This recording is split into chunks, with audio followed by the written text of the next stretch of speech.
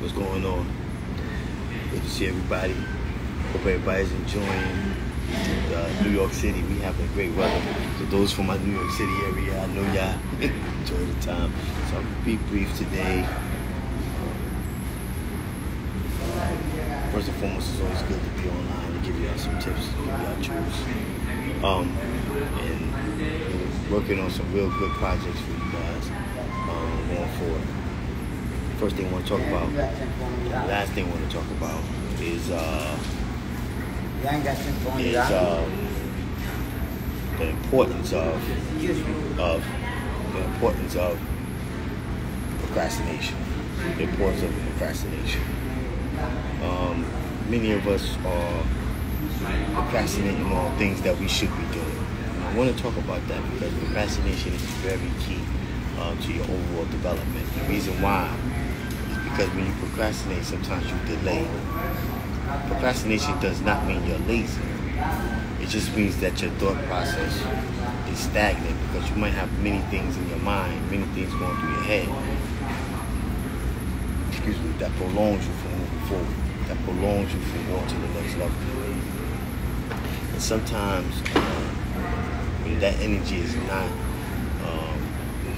being utilized, it goes into other areas, right? So some of us, we procrastinate or we got assignments and we got goals for ourselves.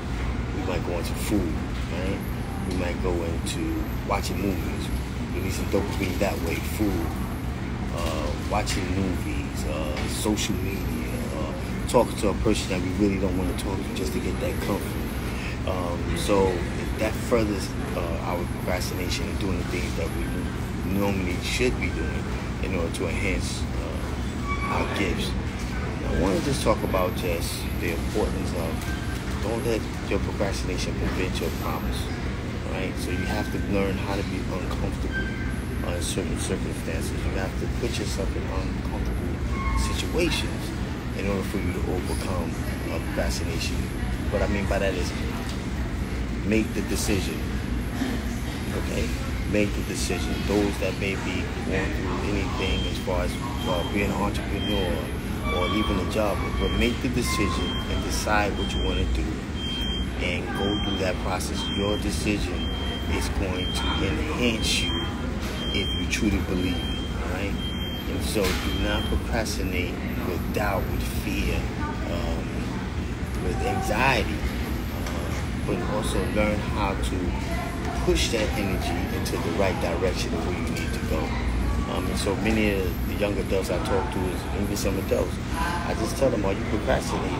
While you're procrastinating, most people that got ADHD, they're not lazy. They just have so many things going through their mind that it paralyzes them from making a decision. And so therefore they just lay down or they get comforted, and that energy has to go somewhere. So therefore that's when you see them reaching for their phone. And that's been a major procrastinator in this day and age, right? Because it gives you instant access. So you start strolling to release dopamine, right? Looking for likes or looking for social media things that entertain you, right? Because your mind needs that stimulation. So you start to look for it in other areas. So the thing you want to do in those situations is make a decision. And so I remember somebody was telling me how to disrupt the patterns of our mindset. And one of the things I used to say is I used to jump in a cold shower, right? Because my body it knows what it's going to feel like when it gets in that cold shower. So sometimes we have to just make the decision to jump in without hesitation to teach our minds to be quick to make the right decision and push us out of our uncomfortable zone and our uncomfortable situation. So I want you to understand that just because you're procrastinating does not mean you're lazy. Please understand that. Just because you're procrastinating does not mean you're lazy. There's things that's preventing you from making the decision. Make the decision, meaning feed the decision that's going to push you forward.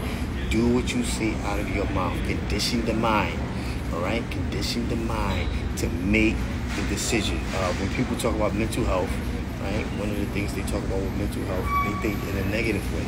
Your mindset and your mental health is also a muscle. Your brain is a muscle.